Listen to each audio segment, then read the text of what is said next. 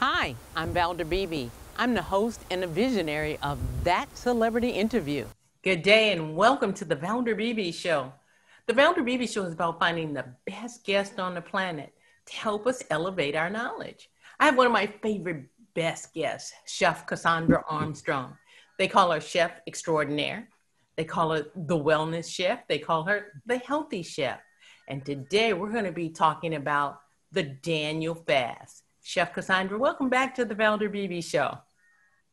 Valder, first I want to thank you for allowing me the opportunity to be on your show and to share some knowledge during this holiday season. Well, I love talking to you and you rile my audience up because you're so well known. So they love to tune into an interview with you. So we're going to talk about something maybe people don't really know a lot about, and it's the Daniel Fast.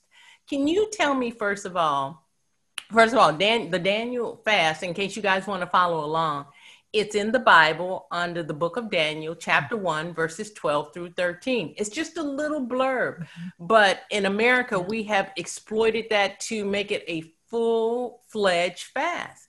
So, Chef, tell us what the Daniel Fast is and what it means. Well, basically, referring back to the scripture, it was the Hebrew boys who were in prison, if you will, and the king was concerned that they were not eating the king's food or the king's diet.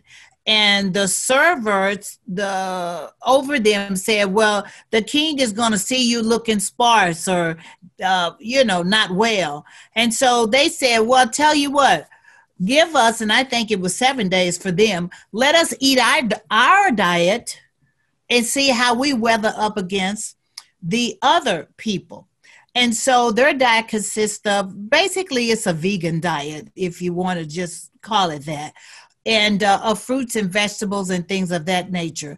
And so the Daniel Fast is something that I'm going to say primarily African Americans have adapted as they go into the new year and as a way to cleanse their bodies and as well as be able to move forward in the new year, rid yourself of toxins or restrict yourself and honor the Lord in your first fruits of the year. And that's what the Daniel Fast is basically about. It's a diet change. Ideally, it's 21 days. Most churches, a corporate fast, called a corporate fast, and they go 21 or 40 days. So depending on where you are and what your religion allows you to do, is what people do. So it's basically no animal fat, no animal products, no anything that has animal in it, but it's basically fruits and vegetables. It's a plant-based diet where you can still fulfill your need to eat satisfyingly, if I can use that word, and still, come out on top. Okay. So let's go to the next question. How do you get started on the Daniel Fast, and how long should you stay on the Daniel Fast? Well, first of all, I want to encourage people to consult their practitioner in reference to how they are able to handle the Daniel Fast if you are one who have medical concerns, and that is diabetes or high blood pressure or things of that nature. But basically, I think it will work well with most health concerns. And how you get started is you want to pray and ask the Lord to guide you through this fast, if you will. It's not just a total fast where we don't eat anything. We are calling the fast to eat particular things. Some people can call it a 6 to 6 a.m. to 6 p.m. type of fast, but the Daniel Fast specifically is that you eat no meat, dairy, or bread, or sugar for 21 days. And so what I have done here at Culinary Concepts is put together menu options where people are able to pick and choose and have ideas of what they can eat, and so to be successful on the diet. I know you have a couple of cookbooks on the market doing extremely well. Do you have a book for the Daniel Fast? I absolutely do. And it's called 21 days a new you. And the old saying is that it takes 21 days to make or break a habit. And so what you want to do is take this 21 days to have a new habit. And, we get so focused on having meat in our diet that it is very difficult for us to wean ourselves from it. So in this book, and by the way, you can get this book at chefcassandra.com, but it allows you the opportunity to have some flexibility, to eat a wide variety of global flavors, to accomplish and be successful on the Daniel fast. When you make the commitment to start the Daniel fast, you said first pray, and then your very first day is going to be very hard. Any tips? Because whenever there's a change, your body says, I'm not participating. Oh, yeah. It begins to fight back. Yes. You've seen that commercial with that Pepto-Bismol or whatever. It fights back. But yeah, it does fight back. So here's the deal. Prior preparation prevents poor performance, Valder. And when we go into certain things, it's like a project. We write down our goals, how we're going to achieve it, and we follow the steps. And the steps are breakfast, lunch, and dinner. How can I keep from having the hunger pains? And how can I be successful on this diet? And on this lifestyle change. I'm not going to call it a diet, but the lifestyle change. Yeah, diet has gotten a bad rap, and what you're saying, the way you live, but now it's connotated with commercialism. So this lifestyle change. Yeah. Okay, so give me an example of what a breakfast could be. A breakfast could be a smoothie. Okay. And I'm going to produce for my audience. And if someone would like to have it, you can email me for a copy of juices. And the list of juices that I have is those for high blood pressure, depression, diabetes, heart disease, things that give you energy. And so basically it's a combination of fruits and vegetables. And on the Daniel fast, it talks about no sugar. But one of the things we overlook or we don't focus on because we focus on what we can't have versus what we can have. There are lots of natural sugars, Valder. And so in the juice category, there are all types of natural sweet fruits that we can use. Now, of course, being a diabetic, we want to watch and limit the amount of natural sugars that we can have.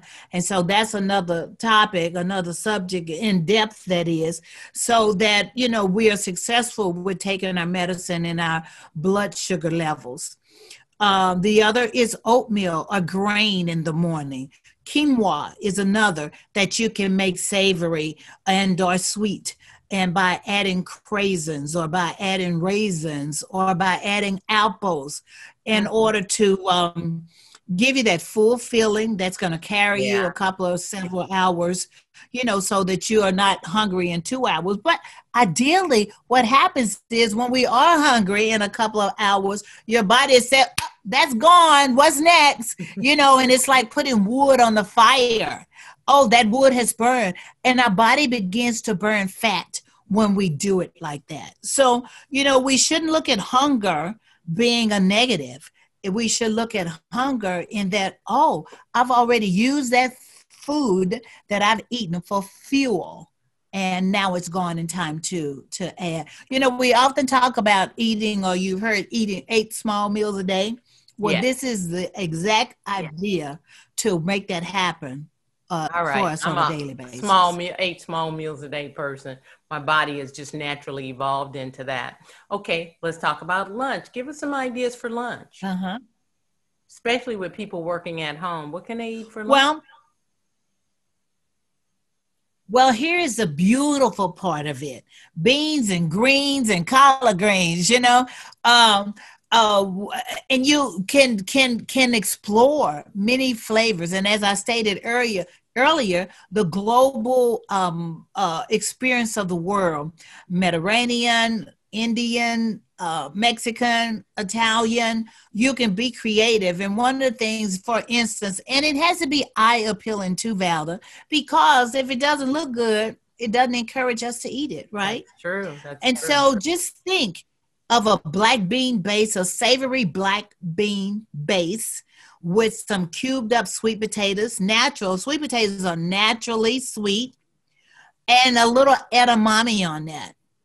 Sauteed onion and garlic and celery, salt and pepper. You're in heaven. The flavors are phenomenal together, and things of that nature. Wild rice, kale, sauteed squash medley. Those combinations, and you always want to have a complex carbohydrate. I had one of my clients to say the other day, well, you can't have carbohydrates on the Daniel fast. And I said, well, yes, you can. You know, it depends on what carbs you're talking about, because the carbs fuel the body. That's actually the wood that goes on the furnace. But she was like, oh, I was thinking like bread. Well, no, we cannot have bread or sweets or dairy or those things. But you can have a complex carbohydrate, which are your beans, your lentils, kidney beans, pinto beans, black beans, yellow Red beans, beans.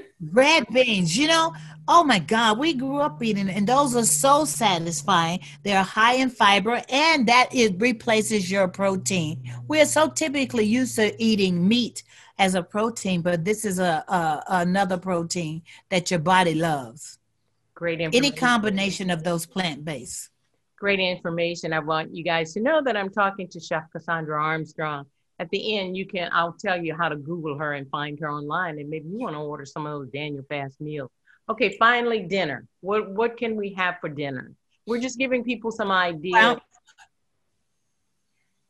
again, dinner is no different from lunch. And so, you know, hundreds of people are meal prepping these days. So I encourage you to make a pot of beans, make a pot of greens, make a pot of rice, make a pot of sauteed vegetables, and prep these different combinations that are eye appealing, and you can have it for lunch or for dinner. So it doesn't matter what we have. Of course, we can have salads with that, and incorporate that with a bean dish. And again, it's about being satisfied and not getting hungry. I love that, Chef. If I've got one social media question, we put it out there yesterday. They want to know, I think you addressed this in the title of your book, but the question is, how long would they stay on the Daniel fast? And if they stayed on it that amount of time, do you just repeat it if you like it? Absolutely. That's the key, Valder, is to have a lifestyle change. Takes 21 days to make or break a habit. And we want to incorporate this into a new habit.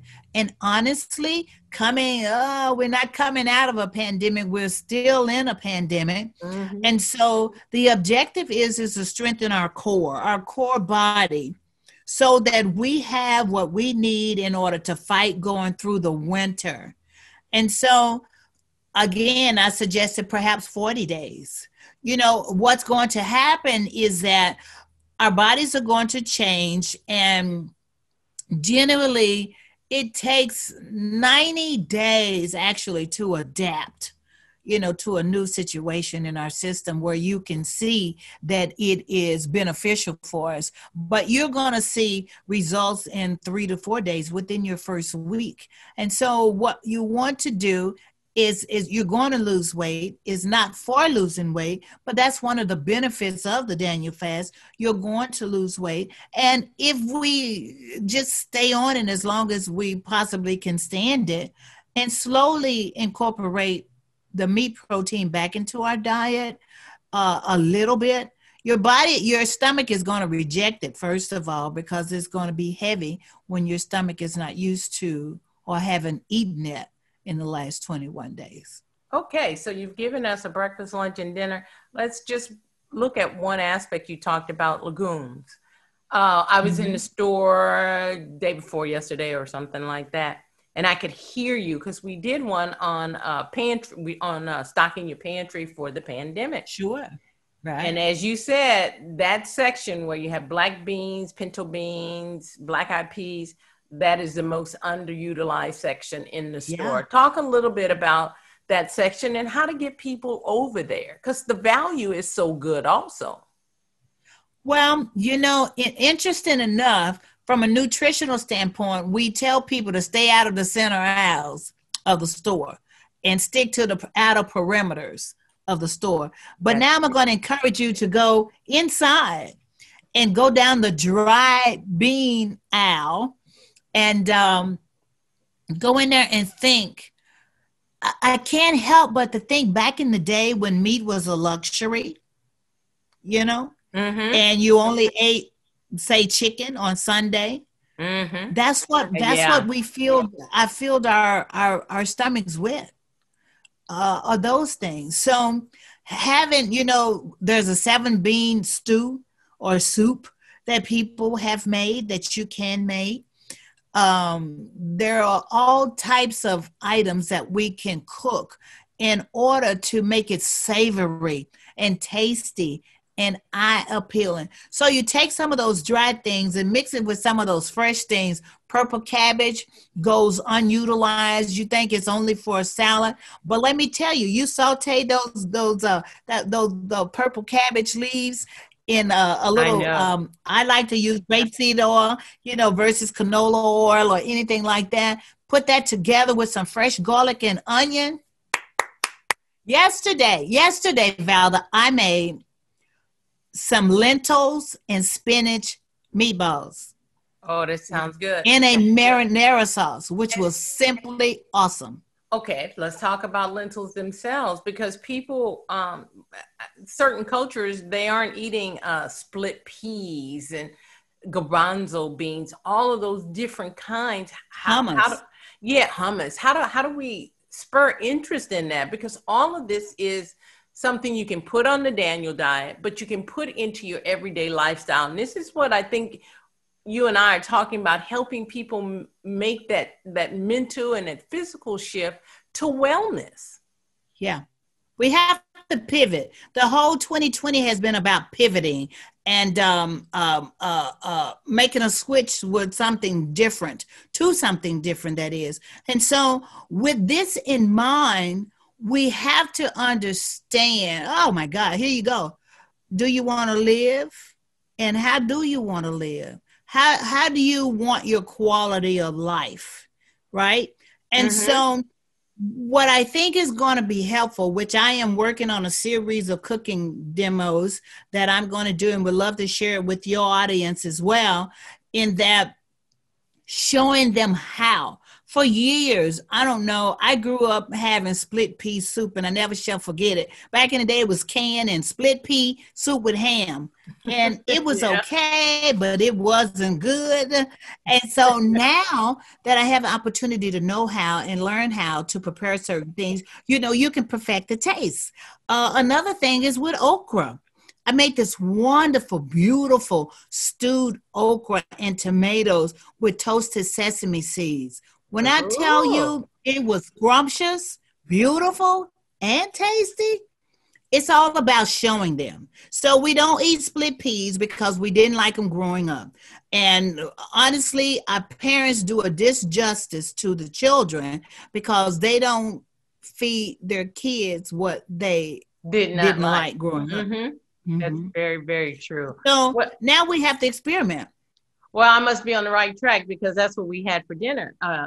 Christmas, we had okra and shrimp in stewed potatoes. Which, yes, absolutely. Creole flavor, right? Creole flavor. Yeah, I'm from New Orleans, and that's what people want to eat. And so I got a chance to get some healthy food into my family. So there's all types of ways to stay on this focus. But once again, I want to end with Daniel chapter 1, verses 12 through 13. And this is what it said. It said, Daniel said to the steward whom the chief official had appointed over Daniel, Hananiah, Mishael, and Azariah. He said, please test your servants for 10 days. Let us give only vegetables to eat and water to drink. There you go. And compare our appearances with the young man who are eating the royal food, which has no restrictions. And deal with your servants according to what you see. This is a path that's almost guaranteed to be good from what I'm reading. Yes, absolutely. Because it was almost like I guarantee you. I guarantee you. Let's prove it. Prove to me now that, as the Lord would say, that I won't pour you out a blessing that you won't have room to receive. And so it's basically the show me what you're talking about. And I guarantee you, Valda, and I think you can attest to this, by changing your lifestyle and the way you eat and what's important that you put on your plate, you've been able to control your blood pressure, correct? You know, I got off of blood pressure medication after 10 years by changing my diet. And it Mm-hmm. wasn't to change my blood pressure. It was because, and just briefly I'll share, when I went to my physician, he told me that my A1C was creeping up. So I said, can you eat your way out of it? Sounded like a good idea to me at the time. Right, He right, said, yeah, so many people come in here and say that, but nobody does it. right. And I got a nutritionalist, and that's been over 4 years now. And Uh-huh. over time, I have eaten my way out of pre-diabetes. I've eaten my Yes, way, gotten off of hypertension medication after 10 years. And not necessarily with that as a focus, just trying to change my lifestyle. And as I change my lifestyle, I change my health. So we yeah. know that you can do this. And this is one of the reasons why you and I wanted to talk. We want people to be as healthy as you can. Going And back to happy. and happy. You can change your lifestyle and be happy. Going back to COVID-19, the most hard hit have been the elderly and people Yes, with underlying conditions and people of color. absolutely. So if you're watching this and you fall into any of those categories, this is a ray of sunshine for you, the Daniel way of lifestyle. Try it. You don't have anything to lose. You still got to eat, right, Chef? That's absolutely right. The only thing you're going to lose is some weight. And who couldn't stand to do that?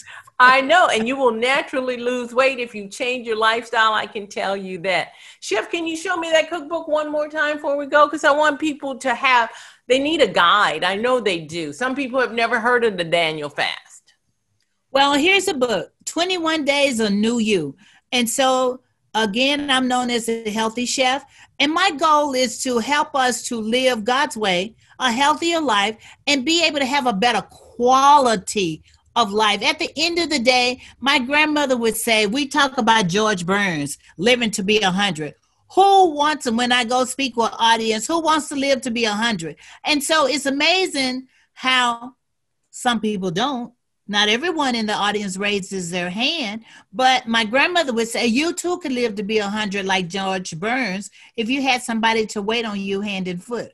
But since we don't, we have to take the mantle ourselves and decide that I want to have a better quality of life, to take care of our eyes, our ears, and be able to speak and have better health. And so with that, it is directly related to what we put into our system on a daily basis. Chef, I want to thank you for taking my audience's questions off of social media. You've got to come back, and so we can do the pandemic and how to eat and how to strive and how to survive. But in the meantime, I know you provide these Daniel fast meals. Oh, the date, when do they start the Daniel fast? And how do they find out more about you? Absolutely. ChefCassandra.com. We should be uploaded now. Don't know when this is going to air, but we should be uploaded. Hashtag Ask Chef Cassandra. And so what happens is that you'll be able to contact me. And I'm not a doctor. I just play one in food life. So and you share with me. I have a questionnaire that you share with me what your health concerns are, and I am able to help direct you and guide you in a manner that is supportive. How many days are you on the Daniel fast? When do you start?